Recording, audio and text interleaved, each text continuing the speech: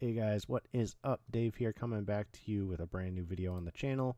2.09, probably 2.10 in the coming days, just to fix a couple bugs that were present in the 2.09.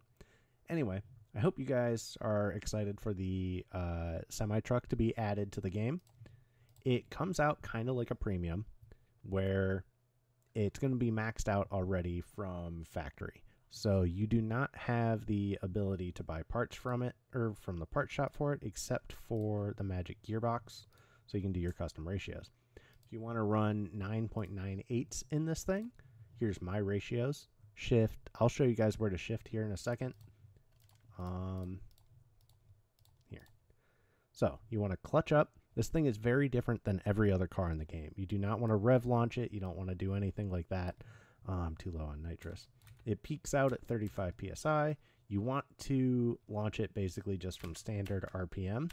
You want to shift the first few gears late, and then the final few at 3000. At that point, you will probably hit 9.98s nearly every single time. I was low on nitrous there, so that's why I didn't, get there. But I'll do one more run for you.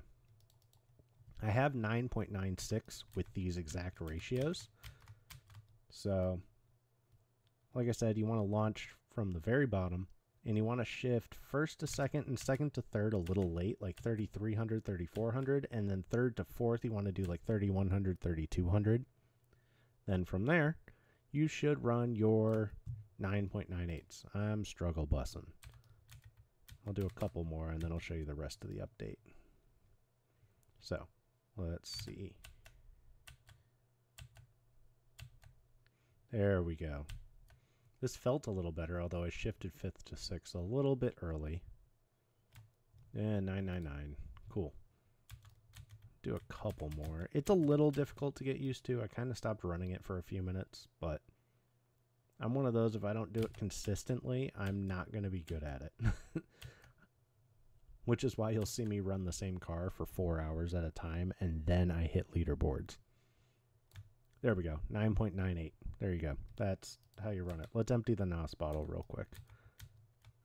If you get engine damage, just leave the race and rejoin.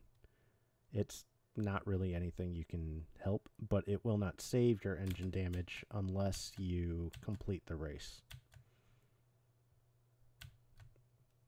So this should be another 998. This might be a 10-0. 10 flat because I ran out of nitrous. Anyway, so the rest of the update, there's a lot more to this update than just the semi-truck. I do have a little bit of damage. There's a lot more to this update though. So there is the April Fool's Day graphic with the 2 bunnies.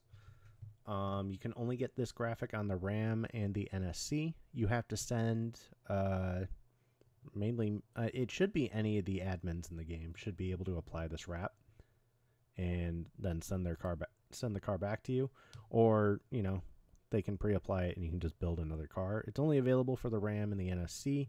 There is also the Happy Easter wrap 2024, which will only be available for a limited time as well, so get that while you can. From there, there's also, mainly for our main man Canard, I'll show in a second. I forgot wheels work on the F1 now, so does ride height.